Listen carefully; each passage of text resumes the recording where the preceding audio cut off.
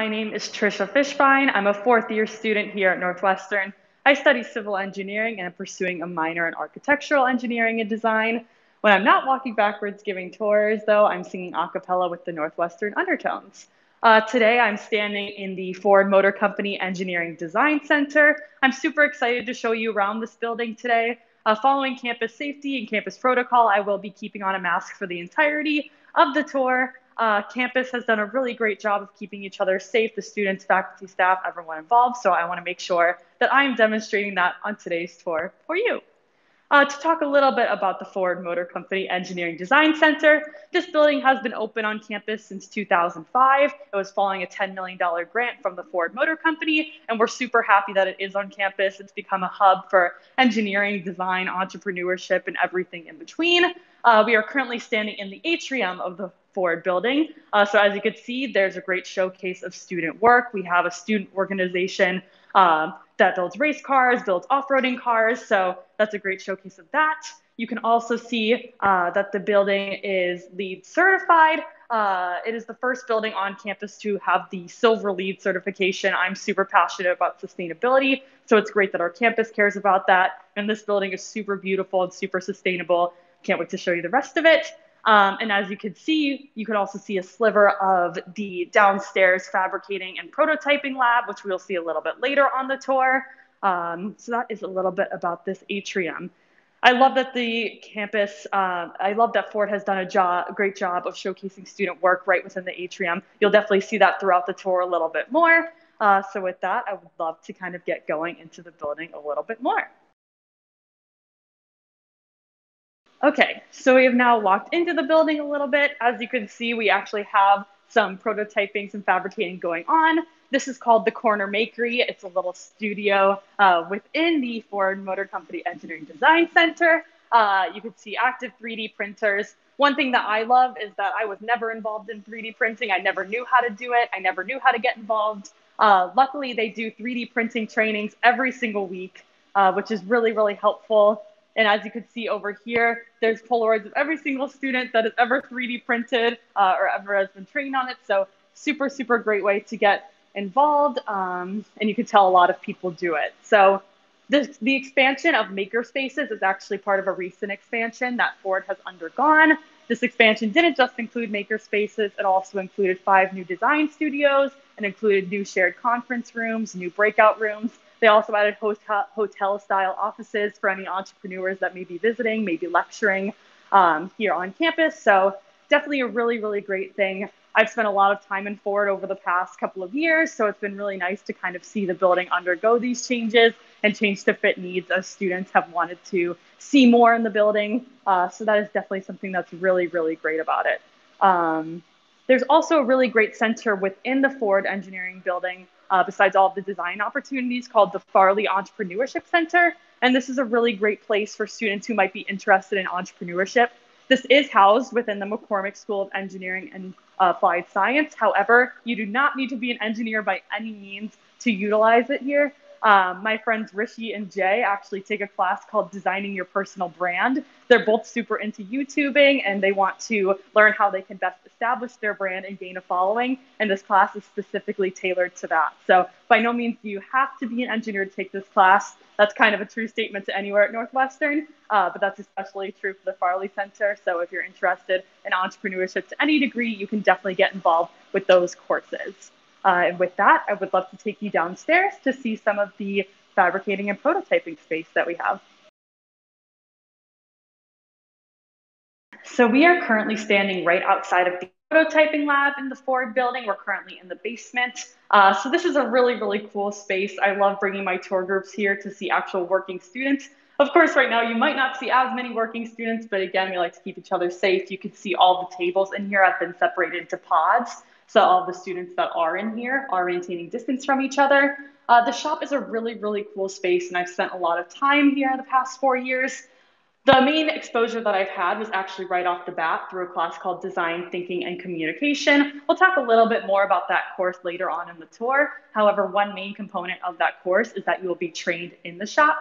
So you undergo 2 quarters of shop training. The first is a more basic thing. You get trained on everything kind of in front of where this like gate would go down to the heavier machinery. So that would be your mills and your lathes, which come the second round of shop training. But that being said, if you need a mill and a lathe your first quarter of DTC, the shop trainers here are super helpful.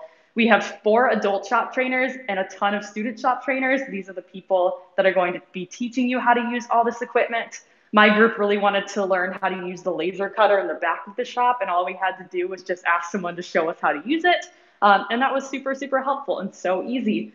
One thing that I also love about the shop is that you don't need to be limited by the scope of your class to be able to use it. Once you're trained on it, if you have a personal project that you want to go ahead and work on in the shop, you're totally welcome. Oftentimes engineers want to build their own like coat hangers in their residential halls, or they want to do like Bluetooth speakers that dance to the whatever music they play. People have crazy ideas, and this is definitely the space to do that. Additionally, if you look over here, this is the mechatronics lab. I personally had a great experience with the mechatronics lab my first year. I'm not an electronics person, a computer person whatsoever, but my design thinking communication project for 1 quarter required me to build a massage boot for a man with multiple sclerosis. And we really wanted to make this an automated boot. So the people in the mechatronics lab were super helpful in teaching us how to solder electric boards, because I had never learned how to do that and I had never had exposure to that. So truly anything in these spaces, if you want to use it, they are so excited to show you. And beyond that, these are people who are professional designers, professional entrepreneurs. So if you need any help with anything to any degree, they are ecstatic to help you. That is what they're here for, whether that's ordering parts, whether that's giving you advice on how to build things. Possibilities are kind of endless in there. You just kind of got to ask and then you will receive. With that, I would love to take you upstairs a little more to show you other parts of the building.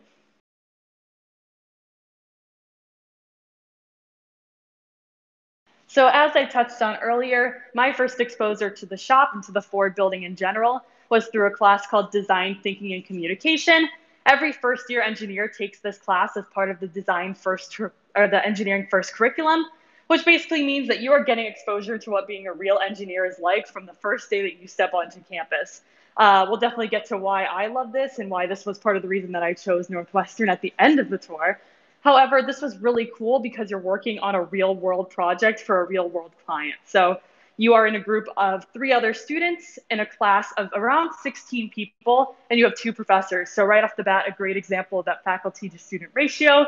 These professors are super helpful. You have one for design and one for English. So the design professor is really great and give you advice on your prototypes, maybe your ideas for what you want the physical product to look like. The English professor is really great for helping you with your presentations, helping you with your interviews with clients, setting up observations. So super, super great duality there. These professors work great together and they work great with the students.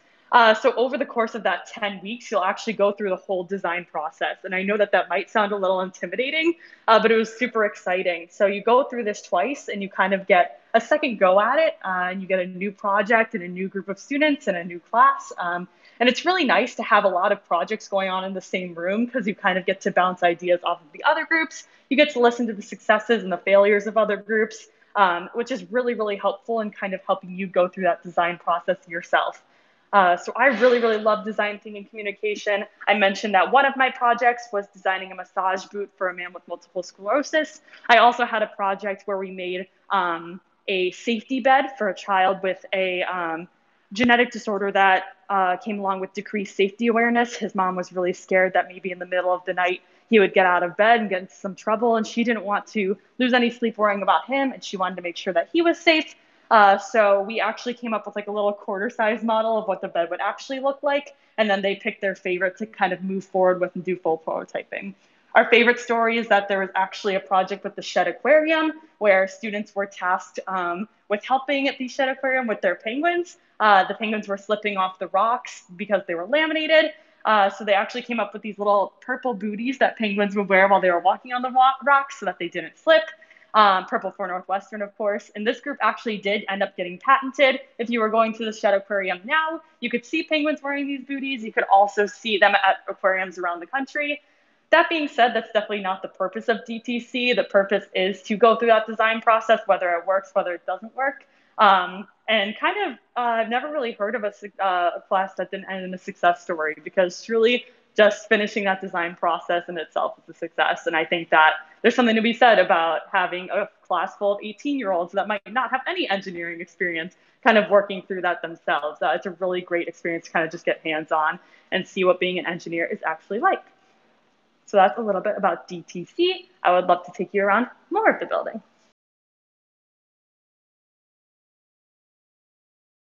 Really quick, this is one of my favorite parts of the Ford building. This is a little passageway into our technological institute on campus.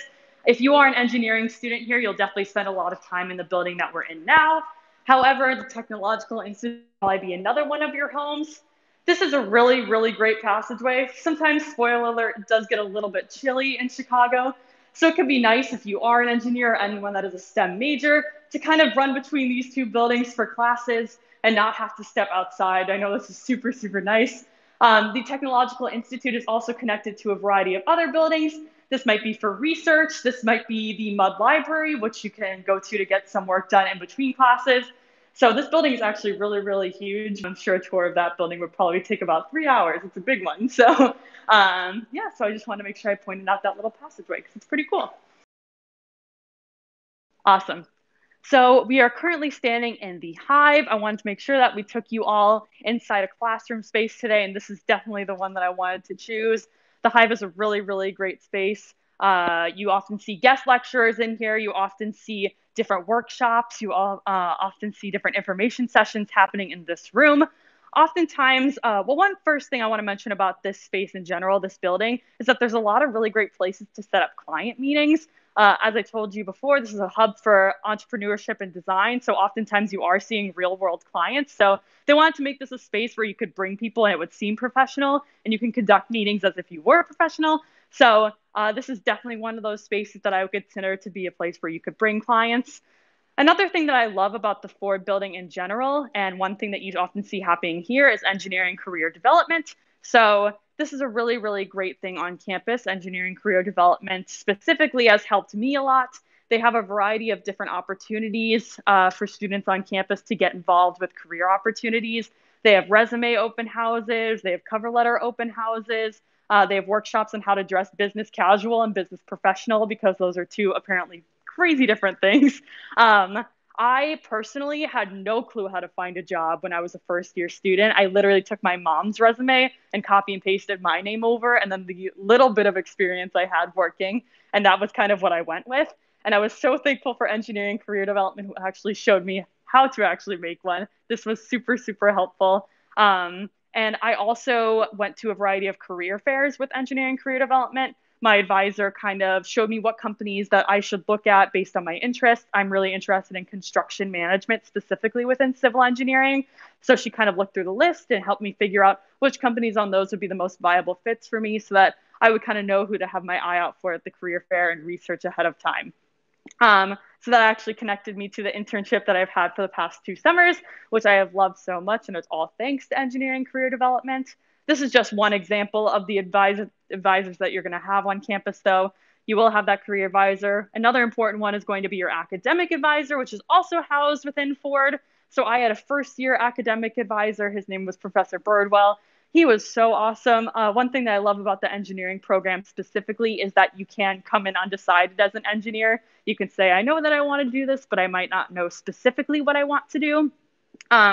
So the first year advisors are really, really great. They split up the entirety of the first year class. And this is awesome because a lot of people don't know what they want to do. And these are really great resources for helping you navigate that. I remember I had a mild interest in civil environmental engineering. So they enrolled me in a 0 credit course called Introduction to Civil and Environmental Engineering.